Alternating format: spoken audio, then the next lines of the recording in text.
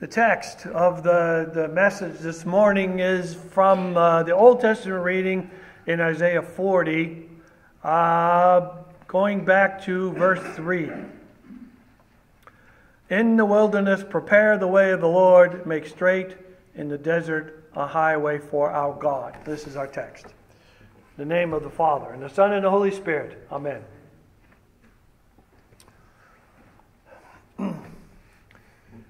God's word here is pretty tough on us. I was thinking that there are some life circumstances, like so much of what God does, is impossible to undo, to rescue yourself out of it. There are accidents, and there's sickness, and there's tragedy, and those things that happen to us, and there's very little we can stop about it, whether sometimes it's slow and sometimes it's quick, but there isn't any hand to fix some of these things. I guess you talk about to some extent, at least the horrors of life and death. I'm bringing that to you because apparently God sees us that way sometimes. Isaiah is sent out by God here to call out people as like grass or like flowers. Here today, gone tomorrow is kind of the image that they throw at you. And it seems to be at God's own hand.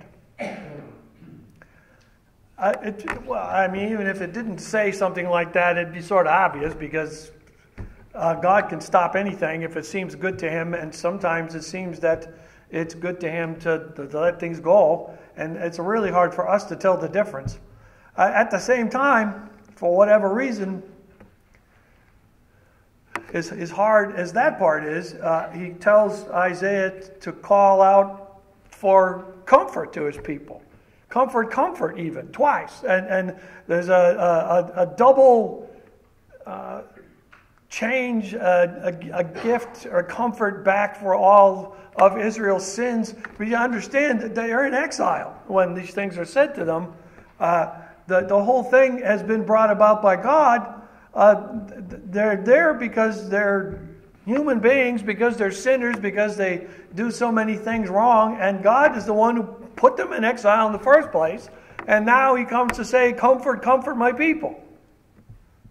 On the other hand, he says they're like grass and flowers. This is very confusing.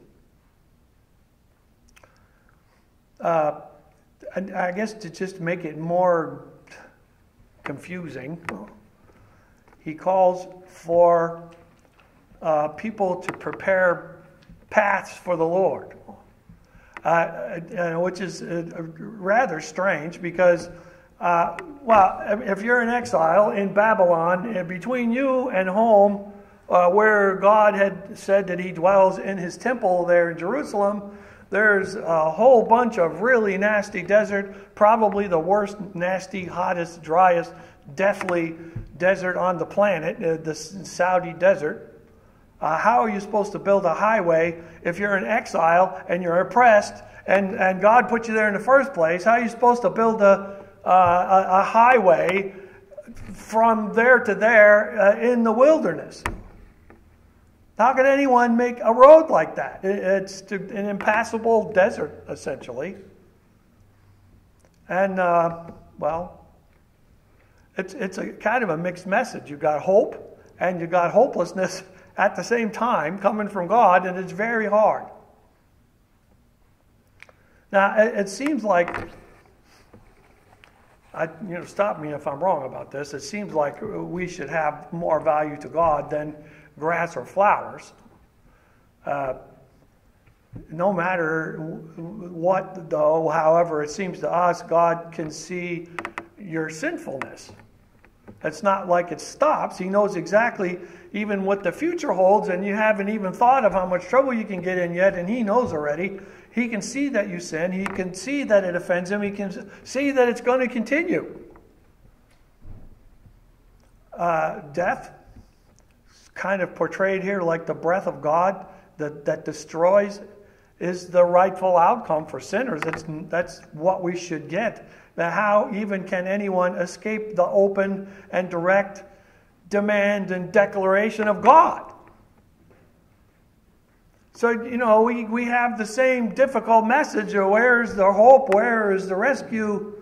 And here we sit in the impossible wilderness of our sin and leading to death and condemnation. Here we sit. Now, as Israel, as it turns out, was in fact restored without any effort on their own because they couldn't make any. They didn't get themselves home to Israel. God did that. He inspired people to provide them a way, not a highway exactly, but the means and the ability to get to where they needed to go, to put their city back, to put their temple back, to put, if you will, the Old Testament residents of God back together. And they were brought home across the wilderness expanse from Babylon to Jerusalem, somehow rather miraculously, but also from the greater expanse of their sin, because they deserved to be in Babylon. They instigated that, and God made it happen. But their sin is what got them there, and they have overcome that, not by their own efforts, but again, they have a place with their loving and merciful God because He made it so. Now, it's true, kind of unavoidably, that we should be destroyed utterly because of sin and lead ourselves to death and condemnation. But the way of the Lord, as it turns out, in the same way that it was prepared for the people of Israel, has also been prepared for you. You heard some of that in the gospel message that John the Baptist was the way that God has sent to prepare the way for Jesus to come. But that's only part of the story, because you understand that we need a way to God. You can't go to God because you don't know where He is. How could He be found? But it's not like God is unaware of this, so He came to you. We're in this Advent season. Christ's first Advent is about to be celebrated in this Christmas season, where the Son of God is born into the world, just like He's promised here in Isaiah in this very passage, as cryptic as it might well seem. And He Himself sent messengers to announce His presence in the world. There were the angels that came to the shepherds, and there were the wise men that came to the king, and there were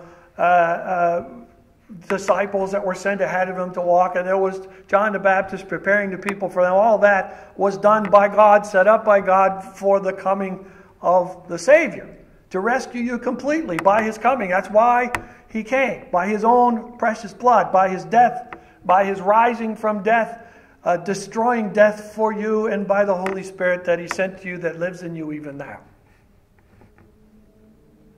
God announced here that all flesh shall see Him together.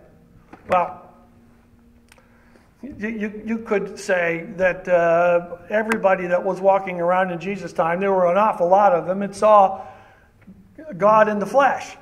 Because there was Jesus standing there. His face was there. That was the face of God. And they all saw Him. But that was only part of the world. Was certainly not all flesh. Because there's been a lot of people that have come before you, and there'll be more after you.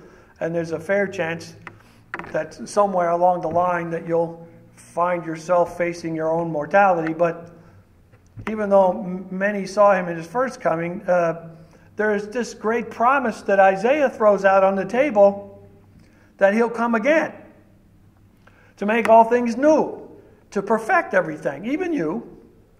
And all of that will be for your good, for your eternity, for your welcome place with Him. He's waiting to come for that, for your eternal perfection, for your holiness, for the life that has been promised and waits in perfection by His side. All of this waits for the second advent. whether you are living or dead, the promise will stand. Isaiah says the word of the Lord will stand forever, and he's promised this to you, his own children, his bride, his own body, his personal people. And so when he comes, when he rises, he will raise you. You will be incorruptible, you will be immortal, and you will be eternal with him.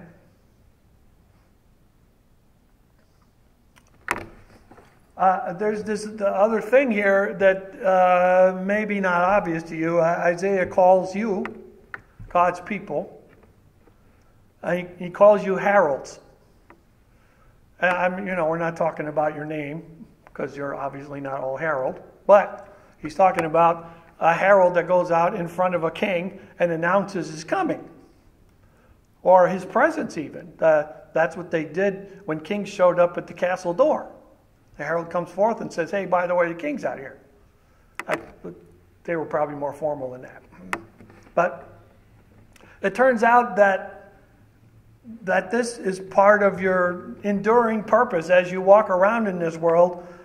You are the ones that know that Jesus has been here. You are the ones that know, according to the promise, that he will come again. And your job, as you walk around in this world, although it may not go just exactly like this, is to call out, behold your God.